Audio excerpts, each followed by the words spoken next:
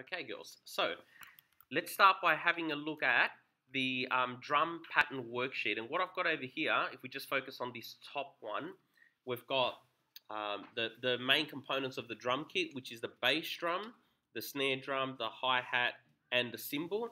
And in fact, I've just noticed that all of these ones, you can have them on the cymbal, but instead what I want to have them so that they're actual patterns that we hit on the hi-hat. So like a standard rock drum pattern will have all of this repeated over and over again. So I'll just put it over here.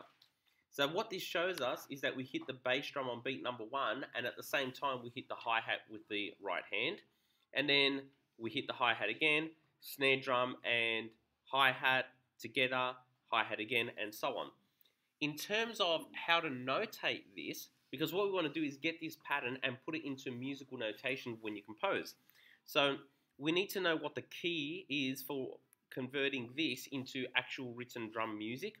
So on this sheet you've got the bass drum, and notice that over here you've got the 2 lines, so you don't use a treble clef or a bass clef, you've got these 2 lines. Yep. I was just like, can I go wash my hands quickly? You can wash your hands quickly, go.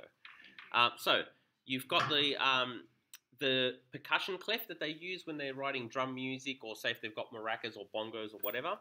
And then the way that they do it is that where the note F normally goes, if you see a note in there, it's going to be the bass drum. And where the note C usually goes, it's going to be the snare drum. There are some variations with this, so sometimes they move them around. And the example I'll give you is that over here, the hi-hat, you see that it's written in the E space, but on Noteflight, when we get to it, it actually has the hi-hat on the G space. So especially with the cymbals, they kind of mix it up a little bit. And sometimes when you get a piece of music, they'll actually put this at the beginning to tell you exactly what they mean. So what we're going to do is that every time we have one of these in here, we're going to hit an F note.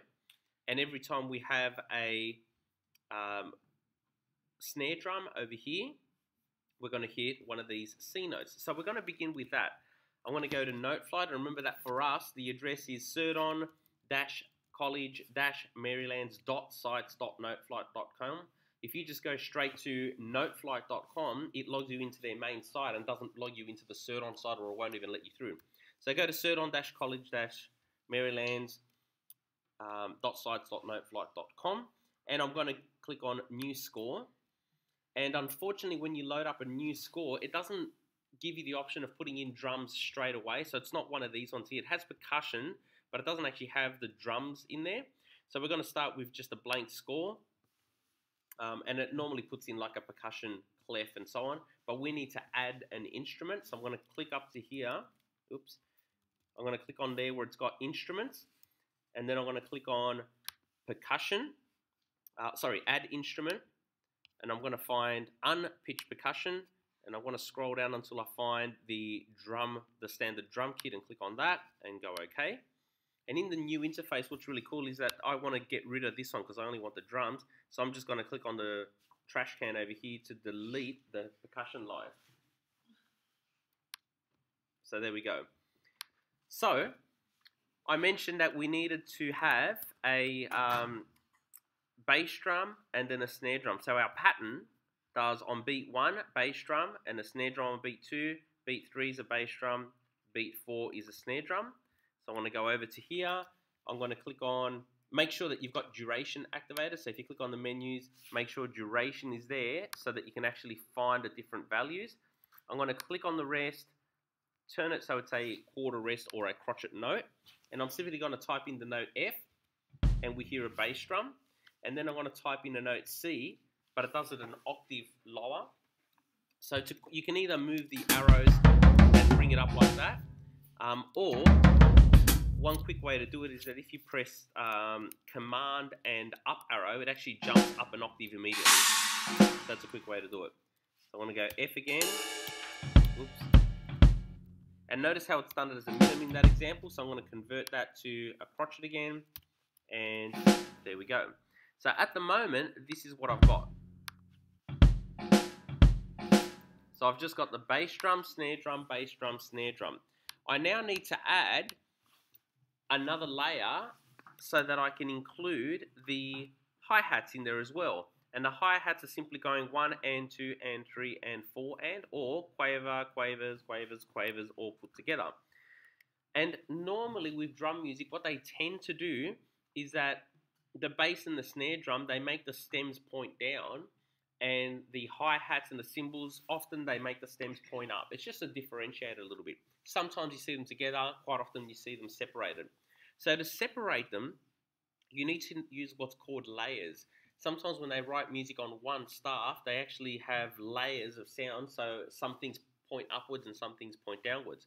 To do that, you go to voice, and notice how it gives you, you can have an upper voice and you can have a lower voice. And so what I want to do is click away from there. By the way, the shortcut for voice is if you just simply type the letter U or the letter L, U for upper and L for lower, it actually does it for you. So I'm just going to type, click away, and I hid my duration there, let's bring that back. And I'm going to click here and simply go U because I want to add an upper voice. And what it's done, it's put a rest there. So it's put everything that I've already put pointing down. It's saying that's going to be your lower voice. We want to now add the upper voice. And I need all quavers. And if I go back to my key, remember that I mentioned that the key here is slightly different. It's got it on an E, but we need it up on a G note. So I'm going to go back to here and simply put in a note. There it is there. So that's the hi-hat I want. You can have all the different symbols, but I just want that. And I want a whole stack of those.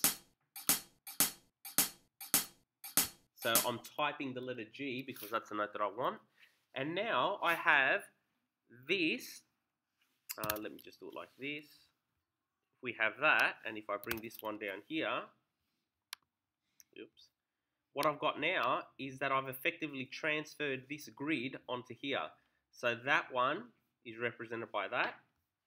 That snare drum is represented by that. These ones up the top here are represented by this. And if we play all of that, I'll just make this screen larger. If we play it, I've got a pattern.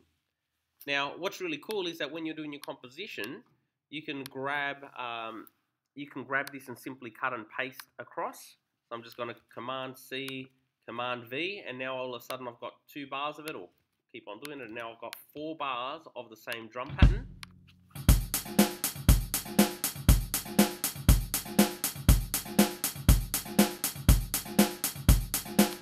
And I've got the basis of my drum pattern for my composition.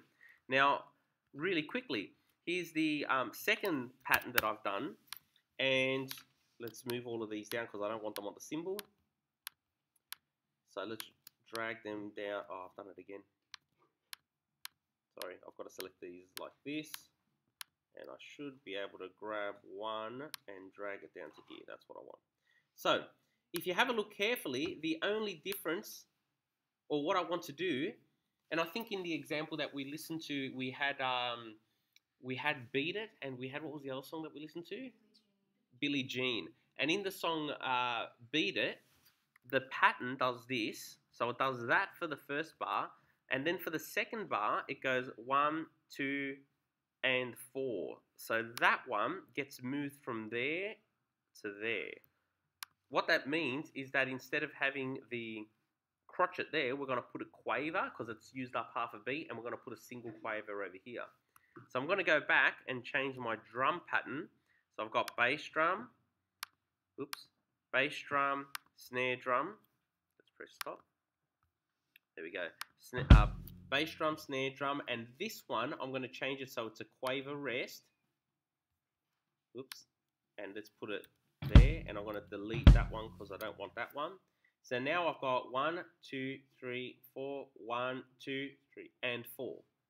And I want to copy, because in the song it does that pattern there, and it does it over here, so I'm going to cut and paste them.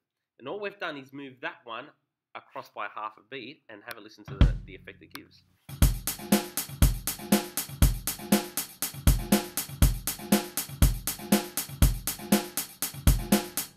Pretty cool, hey? All right. Any questions? So for your assignment, what we encourage you to do is use the basics, because that's what happens. And we gave the example, Billie Jean, what was it again? Beat it. Billie Jean Beat It just use these patterns. It's pretty straightforward. So if it's okay for Michael Jackson, I think it's all right for us to use it as well. And experiment by putting X's in different spots and see what patterns you come up with.